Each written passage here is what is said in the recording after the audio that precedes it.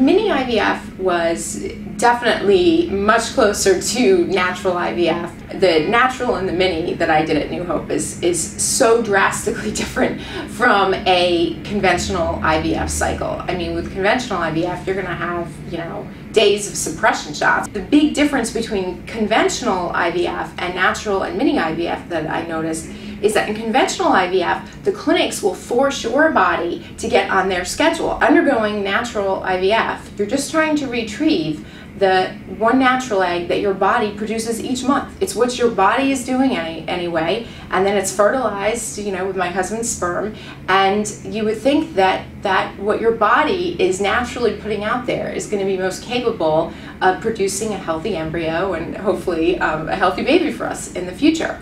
This is a more individualized, personalized type of treatment that focuses on what your body naturally produces. I love that part, and it was so much easier on my body. I mean, a cycle of natural IVF is just, you're not doing anything to your body. You're just getting some quick blood tests to monitor your hormones, and they're just, watching your ovaries to see how, with some quick ultrasounds to see how you're progressing, and then you go in for an egg retrieval that literally will take 3 minutes, and you're in and out, and you can go about your regular life. I think it's better to go through a few months or a few cycles of something that is extremely easy on your body than going through a cycle of conventional IVF, which will be really rough on your body.